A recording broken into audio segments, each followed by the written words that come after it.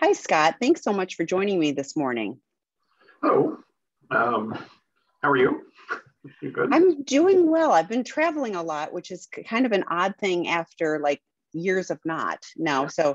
So I'm back home again, which that's all great. But looking forward, I always appreciate the webinars with you. We have a good time doing them together, but also hopefully Scott and I come at this, we're not clinicians. We are coming at this absolutely from a recovery standpoint.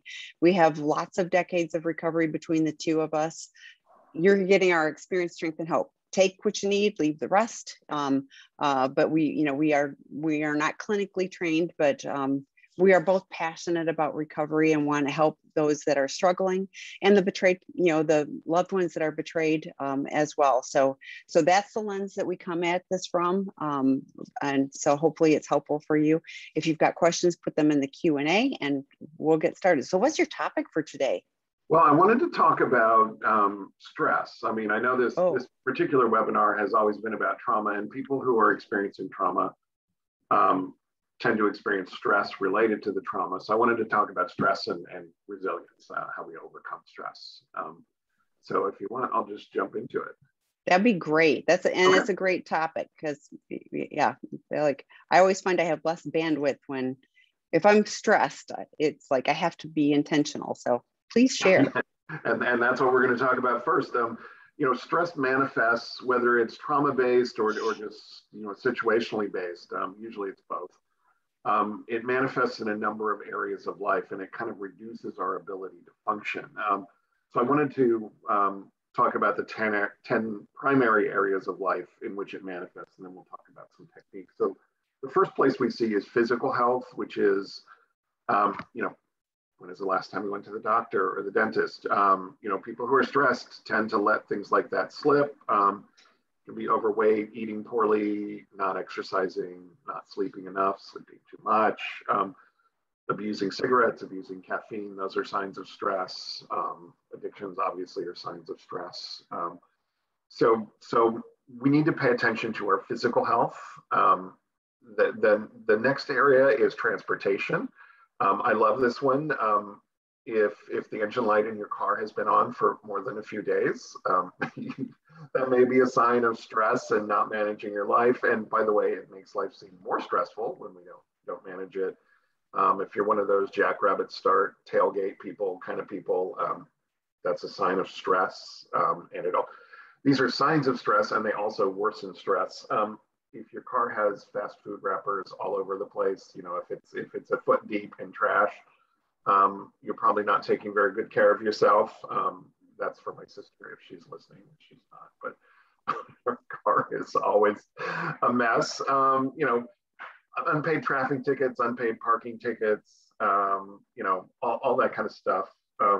Or if you're a commuter, if you're late for the train or late for the bus all the time, it's probably a manifestation of stress in your life. The environment, this is area number 3, our environment, our physical home, our space, same stuff. Things that aren't fixed, we haven't done chores, the plants aren't watered, dirty dishes in the sink, all that. If the house is a mess, it's probably an indicator that we're stressed out and not managing our lives very well. Ditto for work. If the desk space is a mess, chronic lateness, if we're not returning calls, if we have an inbox on our email that's 300 things long, if it just feels like we have too many irons in the fire, again, both a sign of stress and stress inducing. Fifth area, interests and hobbies. Positive interests and hobbies provide balance in our life. They give us perspective. When we don't have these things, or when they fall by the wayside, it's usually because we're stressed, and then not having that outlet makes us more stressed. So if we're not involved with sports or exercise or reading or photography or painting or camping or fishing or volunteering or theater or whatever it is we do, if our involvement is dropping or just gone altogether, probably a sign that we're stressed out, and it's a stress inducer because we're not releasing our tension through fun activities. Next area is social life. This is particularly for addicts. To keep our addiction secret, we isolate. And betrayed partners do that too. To keep our partner's addiction secret, we isolate. We start pulling away because we don't want people to know. So we stop returning phone calls, we stop returning texts, emails, we start telling lies, we start keeping secrets. We pull the shades and we pretend we're not home. All that kind of stuff. Signs of stress and stress inducing. If we're treating our spouse or our partner or other family members badly, again, lying, keeping secrets, silent treatment, blaming, belittling, passive aggressive, all that kind of stuff. Signs of stress and stress inducing. So, how we treat our spouse and partner and family. Financial chaos, another area. If the bills aren't paid, or we're consistently overdrawn, or we're hiding expenditures, or there's unpaid, all of this stuff, if we don't have a financial cushion, both a sign of stress and stress inducing, huge credit card bills or multiple small credit card bills. These are things that are a sign that things are not going well, and we need to take some control. Spiritual life. It's spiritual life, I almost throw in with hobbies and interests, because if we're neglecting it, it's a real problem. Now, spiritual life doesn't mean, church necessarily. For a lot of people, it means church, but not for everyone. I'm not a church person, but I'm a spiritual person. And if I neglect my spiritual life, if I don't take some time to commune with nature and do a gratitude list, things like that, my life is much more stressful. It's a sign of stress. It's a cause of stress. And then addictions, compulsivities, another obvious signs of stress right there. Addictions are about alleviating stress and other forms of emotional discomfort. So if I'm engaging in an addictive activity, my life is not going well, and I'm using that addiction to numb out and zone out and not deal with it. So all of these signs of stress are basically, I think most of you may have sensed a theme is, I'm not dealing with life. I'm not participating in life. I shut it down. My life gets messy. I just stop taking care of things. And this occurs whether we're an addict or whether we're a betrayed partner. And addiction itself is highly, highly stressful. So we need to build resilience to stress. Our life gets out of control. And again, this goes for every person on the planet, not just addicts, not just betrayed partners, not just loved ones of addicts. This list that I'm about to give you comes from David Fawcett. His techniques for addressing stress, he gives 5 of them. Do not wait for happiness. This is particularly good for addicts. Addicts feel they're undeserving of happiness even when they get in recovery, because they've screwed up so bad with their addiction that they don't deserve to be happy. Plus, there's some changes in the brain that cause what we call anhedonia, which make it hard to experience enjoyment. But as the brain heals, it reboots, we get back to normal, and it's easier to experience pleasure. But in the interim and all through recovery, we need to promote happiness in our lives as both addicts and loved ones of addicts. It's really important that we enjoy ourselves. So this goes back to hobbies and social life and how we treat our family and friends, things like that, spiritual life. We need to actively seek out happiness. This next one is my favorite: face challenges directly. I've written about obstacle immunity on our website a couple of times. Our dysfunctional coping patterns are avoidance. We see an obstacle and we either stop and make a nest in front of the obstacle and just stare at the obstacle, or we walk around it, which takes 3 weeks, or whatever. I mean, my mother had the low air tire light on in her car for weeks and weeks and weeks. And she was calling me every day to complain about, her just has something wrong with her tire. for weeks. And every day I said, go to the dealer. It's right down the street. They'll put some air in it for you. She's 81. You know, she plays the old lady card. They'll fix it for her. They won't even charge. Weeks and weeks and weeks. And then finally, she didn't call me about the tire anymore. And I realized that she had gotten the tire fixed. You know, addicts and betrayed partners, we just sweep it under the rug and pretend it's not there. We need to face our challenges. And my cat blue. And when we face our challenges and start overcoming them, we develop what we call obstacle immunity. And it becomes easy to face challenges. Now, you know, in my addiction, I drove around with the check engine light on for 2 years, honestly. Mm-hmm.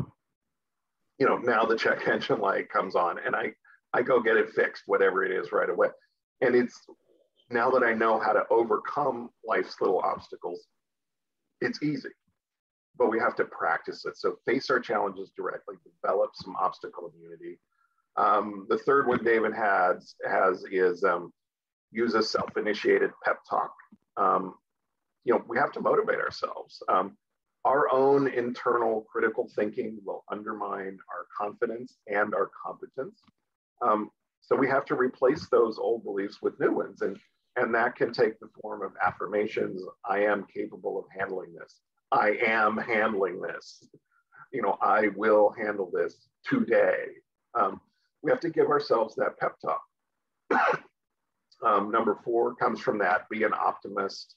Past trauma is the onset of addiction, consequences of addiction. They can all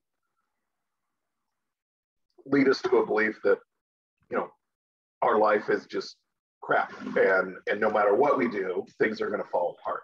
And that's just not true. But it can become a self-fulfilling prophecy. That's true for addicts, it's true for loved ones, it's true for anybody. If we have this negativity bias, like things are going to turn out poorly for me, they're going to turn out poorly for me. So we need to be optimistic to combat, you know, our stress. And the last one is staying in the here and now. My favorite new word is disasterbation.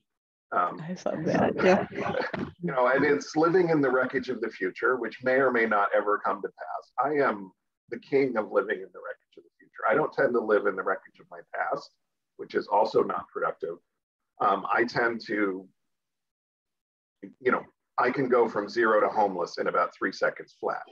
You know, somebody looks at me cross-eyed and, you know, you'd think a nuclear bomb just went off, because that's what happens in my head. So the new word for this is disasterbation, where we just sit and ruminate about all the things in our life that are going to go wrong. And it's not helpful. We need to stay in the here and now. So we need to do some grounding. You know, one of my friends in early recovery, who I'm still very good friends with, always looks at me and says, "Where are your feet?" And he's like, what he's saying is, where are you right now? What are you doing right now? And you know, every time he says that, I look down at my feet and go, oh yeah, I'm in my office, I'm giving a webinar. I need to pay attention to what I'm doing right now, instead of worrying about what's going to happen tomorrow or a week from now or 12 years from now or whatever. So when we can do these things, you know, we live more consciously. You know, we're more present with ourselves. We're more present with other people. We can overcome our shame. Shame is what drives addicts for sure. And a lot of partners of addicts also experience a lot of shame. We have these shame-based beliefs. I'm not good enough. I can never be successful.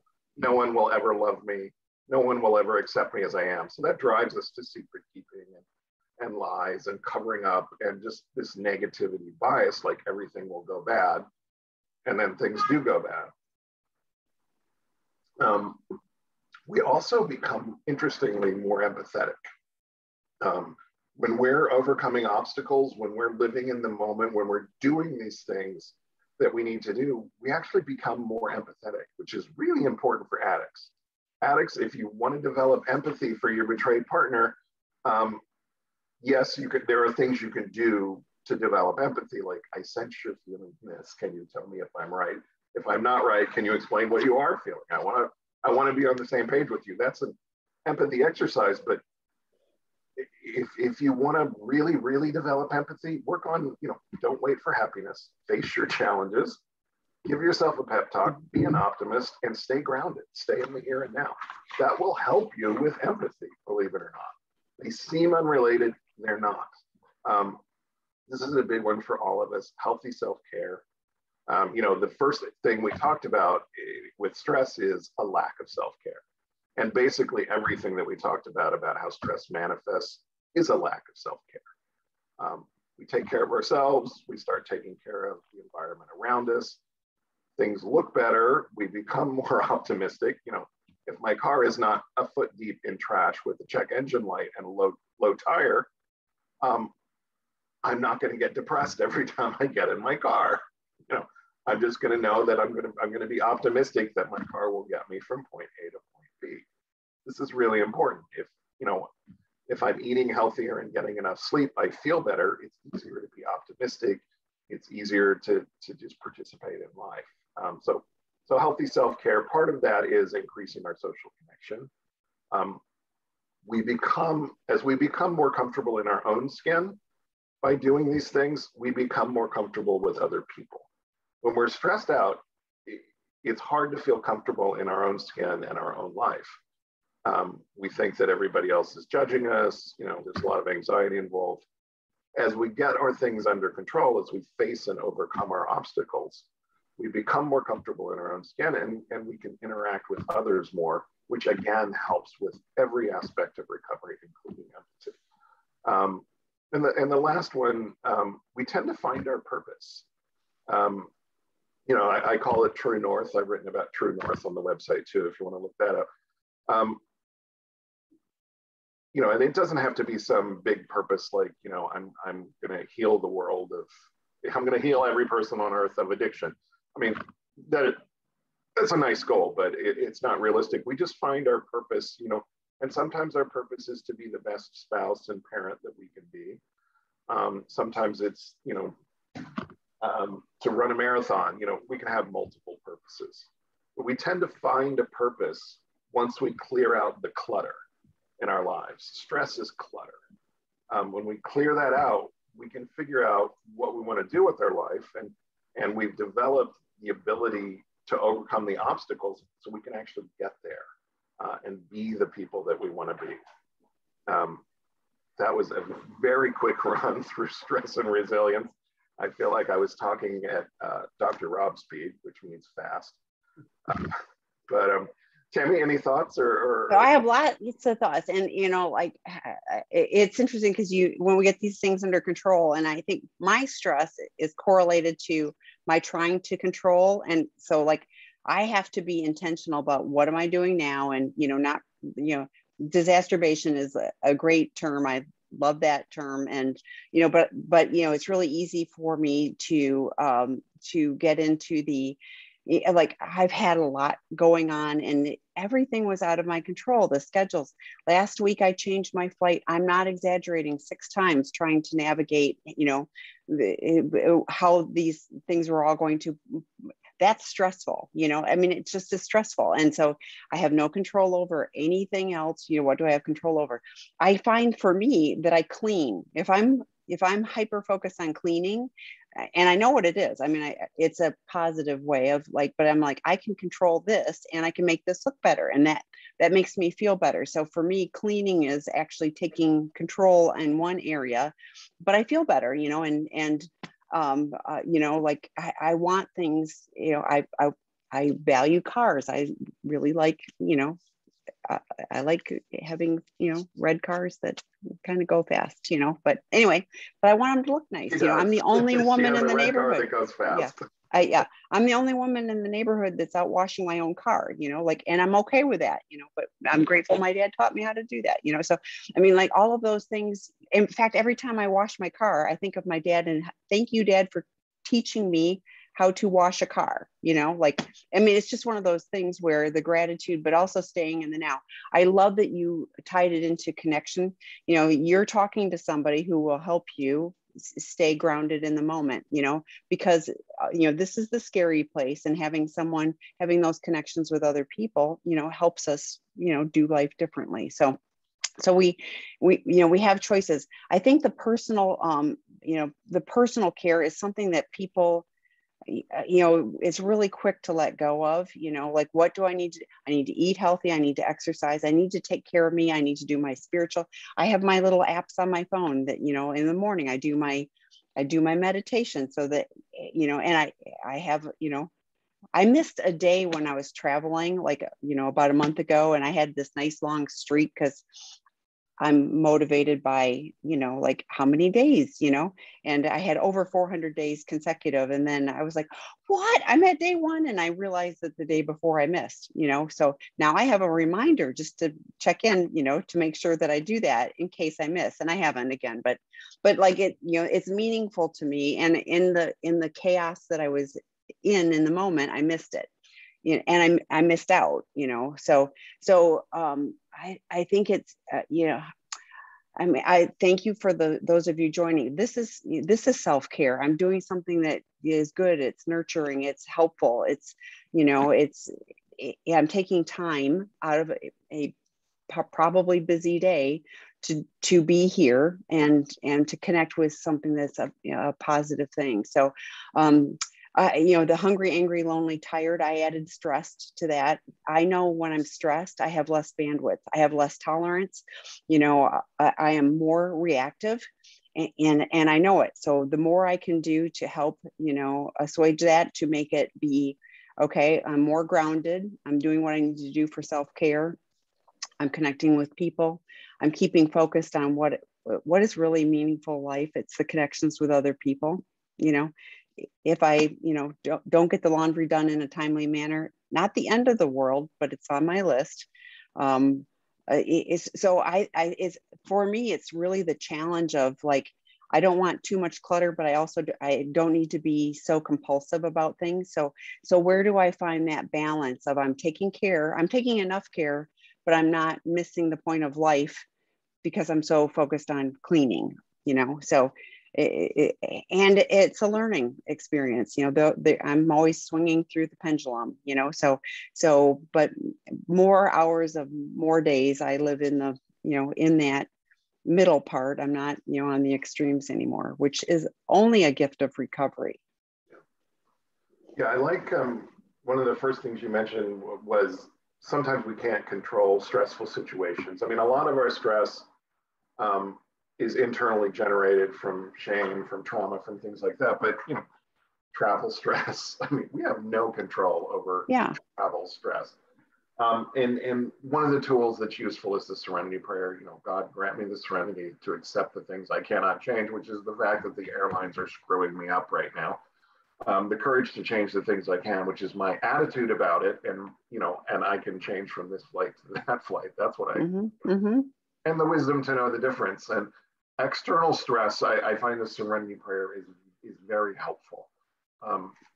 Internal stress, I find things like, 5, 4, 3, 2, 1 grounding, like 5 things I see, 4 things I hear, 3 things I smell, taste, touch. Just go down the list. It's just like a where are your feet exercise. I find that helpful. I find breath work helpful. Breathe in for 4, hold for 7, breathe out for 8. Do that. There's studies show if you do that 3 times, your blood pressure will actually drop. Kind of amazing. So now when I go to the doctor, I do that real quick before. Which I probably shouldn't do because they're not getting a great reading. But I also find that gratitude list really helpful. I'm a big gratitude guy. I have a morning routine that involves, a gratitude list. And if I forget to do it, I will usually catch myself somewhere right about now, usually about 10 a.m. I'll realize that I'm frazzled, I'm stressed. And it's because I didn't take the time in the morning to calm down and ground myself and remember that, my life is actually pretty good. Some days I wake up on the wrong side of the bed and I really need to do that. Some days I wake up on the right side of the bed and I still need to do it to stay there. So, yeah. Well, and you bring up like the things that work for us, we need to keep doing them. And addicts are really good at, oh, that worked and now I'm better and now I don't need to do that again. And then all of a sudden everything is chaotic and it's like, what happened? And it's like, because we quit doing the things that actually really work for us. So and everybody finds I love the serenity prayer. That actually is my mantra. And, you talked about it too, your aging mother, I mean, like families are messy, and it's like, and that's, a lot of, what I've been dealing with too, is like the stuff, and I have no control over any of those things. And there's more people looking for, that I need to step in and help in some way. And so there's more on my plate right now. So then it's like, what do I need to let go of in order to have the bandwidth to be able to step into that space? I have to make a conscious decision to look at those things, but I have no control over, my parents. I mean, I have no control over anybody else. I just have control over my actions and reactions, and I can be intentional, but I was visiting my parents. This is part of my travel thing. And, like there's a conversation and it was going, a little sideways.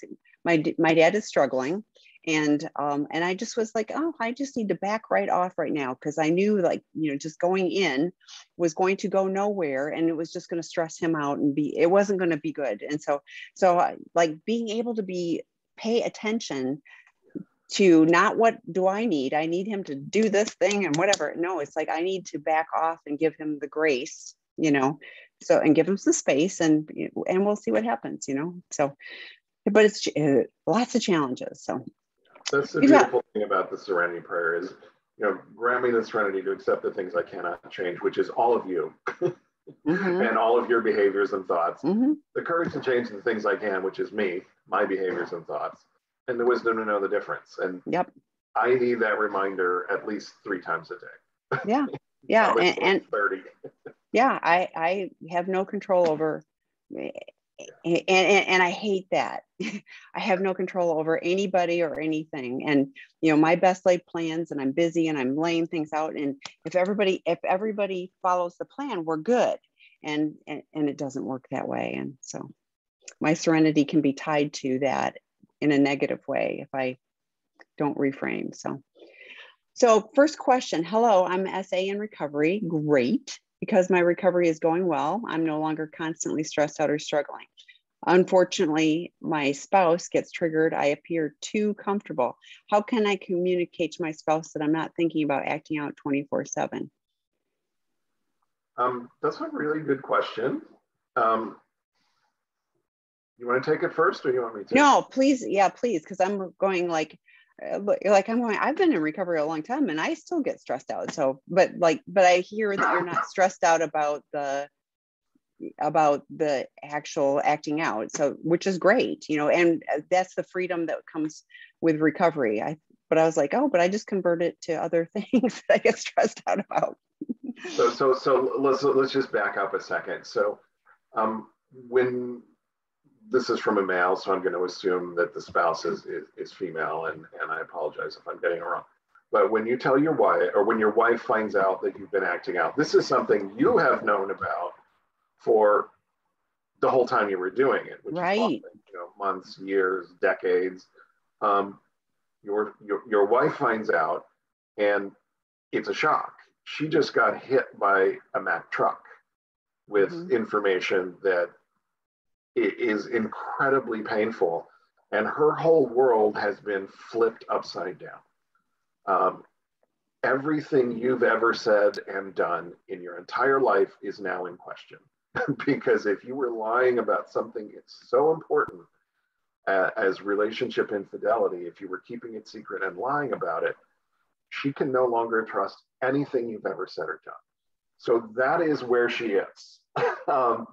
So it is going to take a while for her to get from I no longer trust anything you say or do or that you've ever said or done back to being comfortable with you just sitting on the couch watching TV. It's going to take a year or more. So you need to resign yourself to the fact that you've got at least a full year of this roller coaster ride, you know, where you're going to be questioned. And you've earned it. I'm sorry, you've earned it. just deal with that.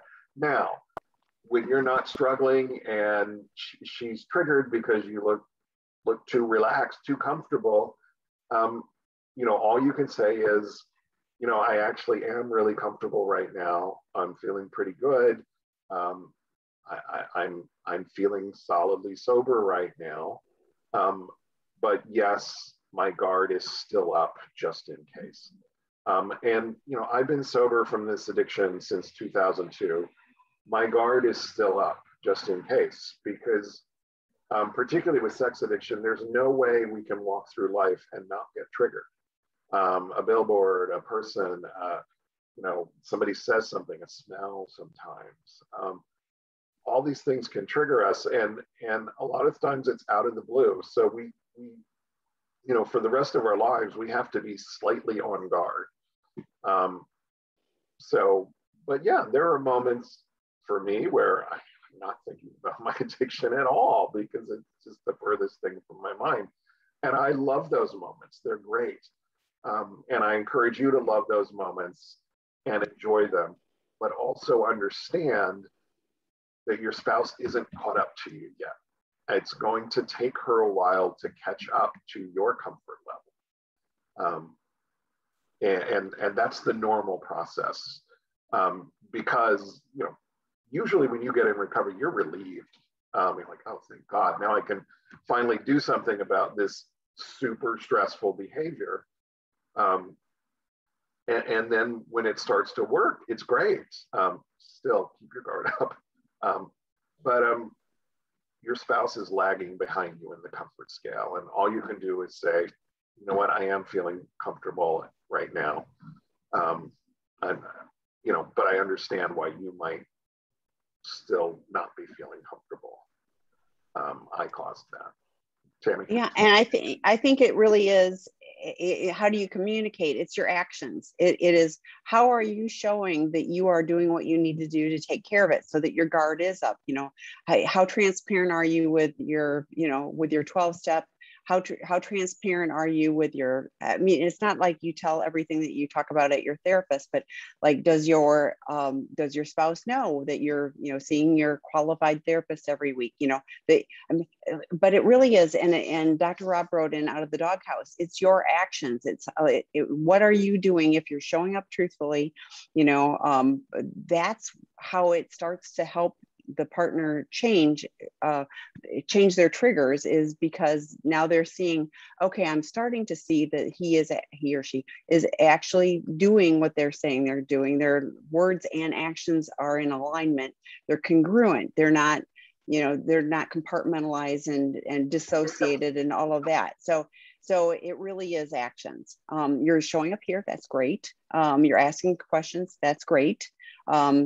And the struggles are different, you know. So struggling with the acting out is one thing, and yes, the freedom from not struggling with that on a, you know, 24/7 basis is a huge relief. But then there's life, you know, and the reason we acted out was because we didn't do life well. So now we're dealing with the struggles of life, and we still have to have a plan, and we have to use the tools that we learn in recovery on life, because otherwise we're going to go right back to acting out in one form or another.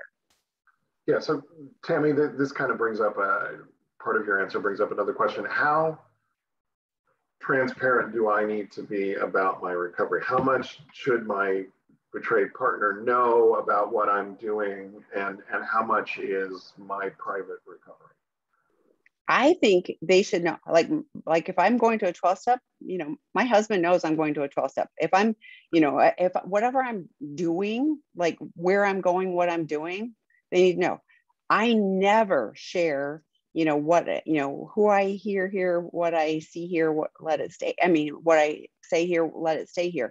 So I'm not telling what that, now I can say, you know, I mean, I've had, you know, people, you know, that have celebrated a major milestone. And so I can say, I had a friend in 12-step and they got a chip, you know, and, you know, and that's about as much as I will say about it. Or, you know, it was a particularly, you know, interesting topic to me today. you know, and sometimes I'll share the topic, again, not sharing any details of that, but it's about my experience with that. But I don't tell anything about, you know, who I'm seeing in meetings, what I'm saying in meetings. You know, in therapy, if it's a safe thing for me to share and an insight that isn't going to be triggering for my partner, that isn't going to be problematic, I mean, I think it, you know, I think it's okay to share certain things that are helpful for me to share, but I have to always have the gauge of, is it safe for me to share it to my partner? Is it appropriate to take out of something else? But it isn't like here, you know, I just heard about someone was doing a Zoom with their therapist, and the partner was listening in. And I'm like, how can the client be honest and truthful with the therapist and really dig into things when the partner is listening? And I know the partner is looking for safety.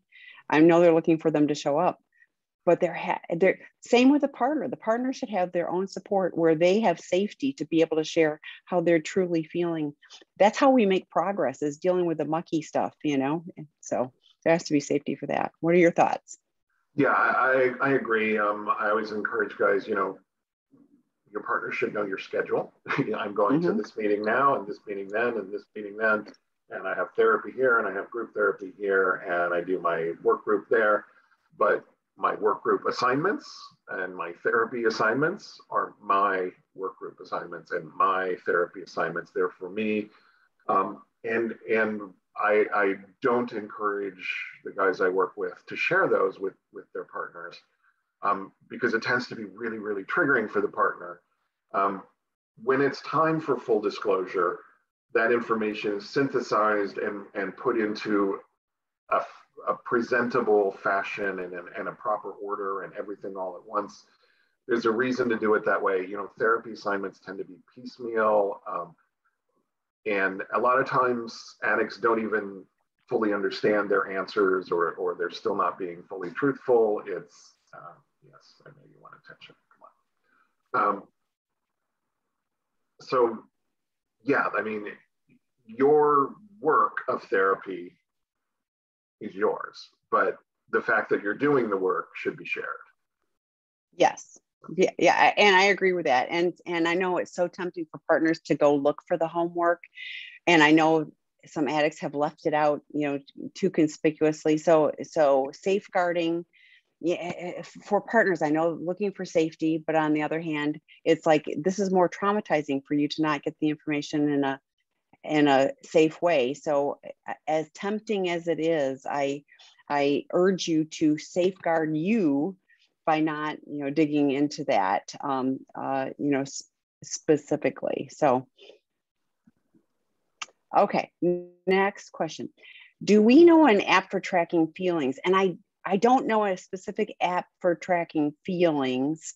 I'm sure there is one. I use more mindfulness things. There, the feelings wheel. There you go. It's in the chat. Wheel, which I think is useful for people. It doesn't track, but it's highly useful. Yeah.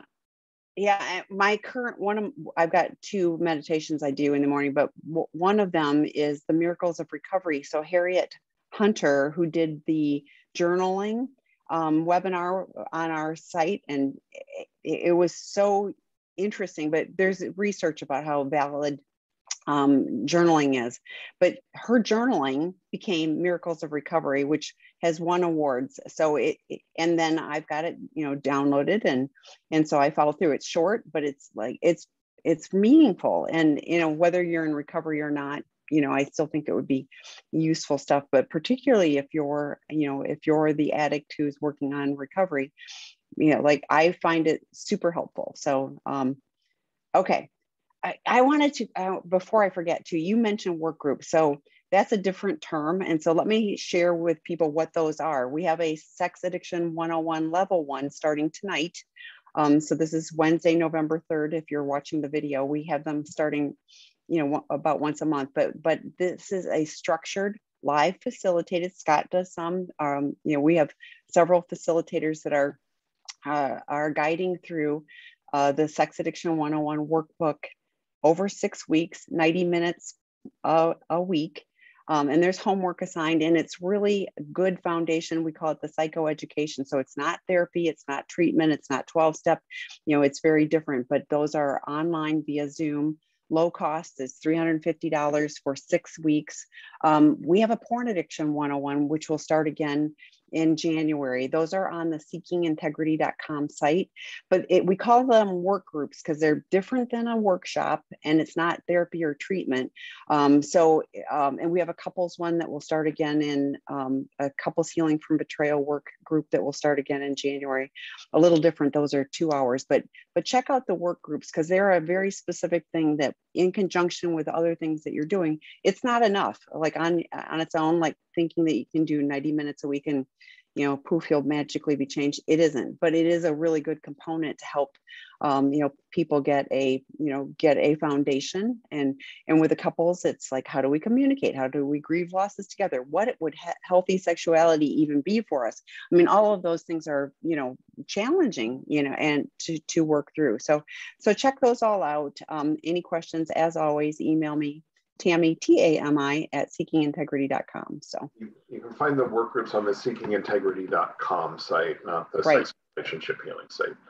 Yes. So you have to go to seekingintegrity.com for those. Yes. And they toggle between the two, but yes, the Seeking Integrity has, the support sessions. We've got 25 and 50-minute support sessions. Again, not therapy or treatment, but they can be super helpful. There's information about the expert consultations, which are a paid thing with Dr. Rob and Dr. David. The information about our 14, 21, or 28-day treatment program is on there. But email me or call me if you have questions on that. And then all the resources on sexandrelationshiphealing.com, including the webinar that you're on now, the drop-in groups. We've got lots of different drop-in groups, and we're adding more. All of those are on the sexandrelationshiphealing.com site. Oh, and the podcasts are on there too. So. Okay, next question. Yesterday, I got stressed because I saw a blocked call on my phone from a few days before from my former partner, who I haven't seen or spoken to in over a year. As a betrayed, I have different feelings about this: anger, disgust, and sadness, worried. Now my focus is back on him, and I have to focus on me and my recovery. That's why I blocked him. Any suggestions? Great for you to share it here. Honestly, that's a start. So, Yeah, the most important thing is to get it out of your head. When I have any kind of a trigger or any kind of a thing that's living up here and taking up too much space, I take it to a meeting and I share it. Sorry, my neighbor is moving and he's got a bin out there. It's all good. Noise. So yeah, you got to get it out of your head. If you let it sit in your head, it's going to take over. And a lot of the things we talked about earlier, like grounding exercises and gratitude lists and turning it over to your higher power and the serenity prayer, things like that. And by the way, great job for blocking somebody who's unhealthy for you. That is one of the things that people don't do. Well, I still care about him or her, and what if they need some, it is not your problem anymore. That person's problems are that person's problems, and you you need to focus on your recovery. You say so in the question. I'm so glad that you recognize what's most important right now, which is taking care of yourself, and getting this out. Yeah, as far as specific suggestions, keep them blocked, or her, or whoever it is, keep them blocked. Don't respond. Make sure your support network knows that this is in my head right now and I'm committing to you. I would call Tami and say, hey, Tami, my ex, I saw a call from my ex that was blocked, but it's still in the log and it's triggering me. I'm just committing to you that I am not going to call him. And I will check back in with you tomorrow to make sure, I didn't call him. And then I might check in, I might send her a text every day for a week to make sure I didn't call my ex. You may want to do that. And this is one of those that I hate, but it actually works. about the feelings, because the anger, the disgust, the sadness, the worried, I have to let that go. And this, like I said, take what you need and leave the rest. This was really hard for me, but someone shared early in my recovery, you're letting that person live rent free in your head. I got angry about that. I was like, no, you don't understand. No, they were like, you're giving them space.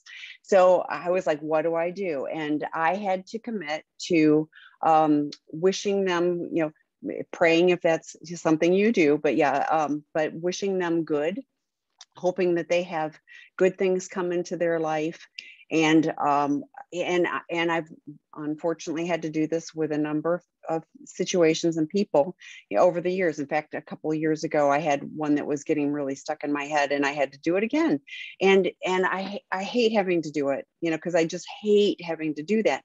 But I hate worse having it be stuck in my head. And so I'm willing to do that. And I can do it kind of grudgingly at first, but man, I'll tell you, it actually works. Like the people that I've, ended up praying good things happen, they have no control over my head anymore. And so I realized it was the freedom for me to wish them good. And so it's just a suggestion. Yeah, 2019 was my year of old resentments. I had resentments from when I was in middle school, literally, that I was carrying around in my 50s, and I would take them out like Gollum with the ring and play with them, and like turn them into this big fantasy thing where I'm getting even, and I said this and said, I'm like, really? These people were taking up space in my life, and I hadn't seen them in 35 years. Yeah. So I finally did this exercise where I just had the whole list of them, and I did one at a time, and I would pray for them in the morning and the evening to have all the good things in life that I would want for myself. And I did that for 30 days. And the first week, I get more resentful because I'm having to pray for these people that I don't like now, I never liked, blah, blah, blah. But by the end of the month, it's gone. And then I get to move on to and I spent a whole year getting rid of ancient resentments. And they were under my skin. They were impacting my life negatively, and they had no right to do that. So as soon as I stopped sharing, you started talking, and I wanted to go, and pray for them. Yeah, and it works. We don't have to like it, but we can, if we want the freedom from those resentments, it works. So the first week or 10 days, it's super annoying that we're praying for these people that we're so pissed at. But it goes away, and then the resentment goes away, and their ability to control us from afar goes away. Yeah. I mean, like, of course, I can still think of the names, and but like I don't have this nausea in my stomach thinking about people, and I have to remember that everybody's just human, and and some of us are more broken than others. I'm on the list, so I am confident that I have caused resentments for other people as well. And so at some point I have to just remember part of the human race, and we're flawed, and we're doing the best we can. So okay, next question. I'm the betrayed wife and have been married for 32 years. The second D-Day was August of 2020. My husband is now owning his addiction and working on recovery. Why? This is why does the addict lie? My husband doesn't have a good understanding of why he has lied so much. I'm trying not to laugh, but I mean, why does the addict lie? Because he's an addict. It's what addicts do.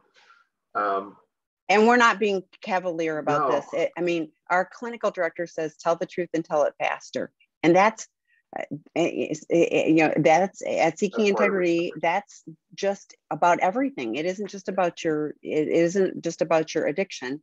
It's about, it's about everything. Dr. Rob talks about it in Out of the Doghouse. If you say you're going to take out the trash and you don't take out the trash, and you say you did take out the trash, that you lied about it, you need to go say, Scott, I told you I was going to take out the trash. I told you I didn't do it.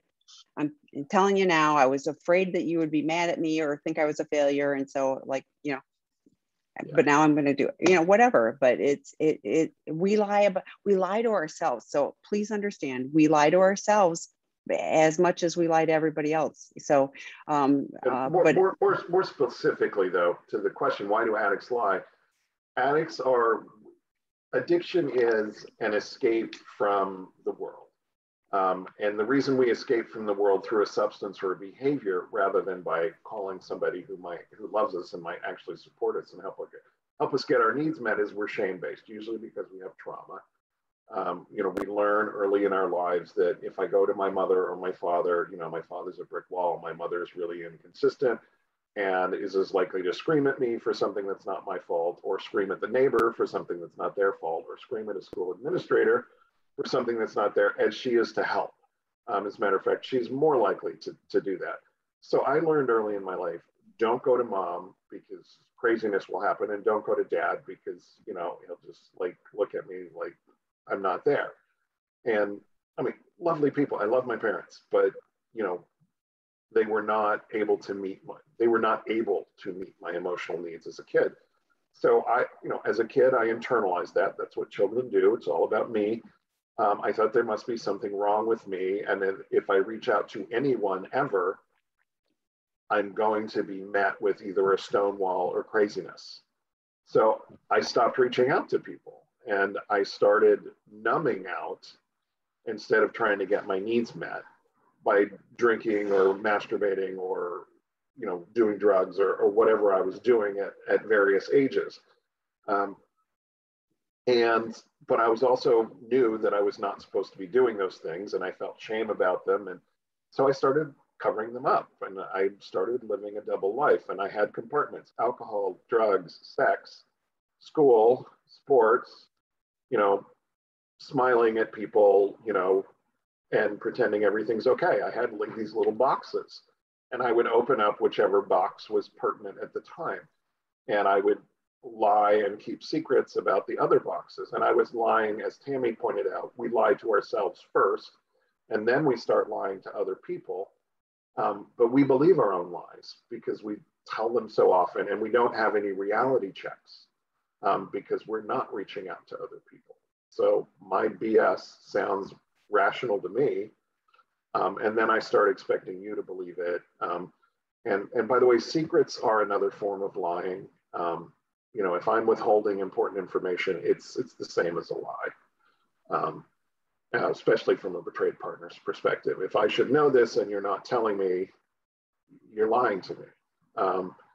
So we lie to protect ourselves because we're shame-based about who we are, and then we lie to protect our coping mechanism, which is our addiction. It's the one thing that sort of helps us feel better when we're feeling shame or loneliness or depression or whatever. It doesn't actually make us feel better. It just makes us feel less. Addictions are not about feeling good. They're about feeling less. Art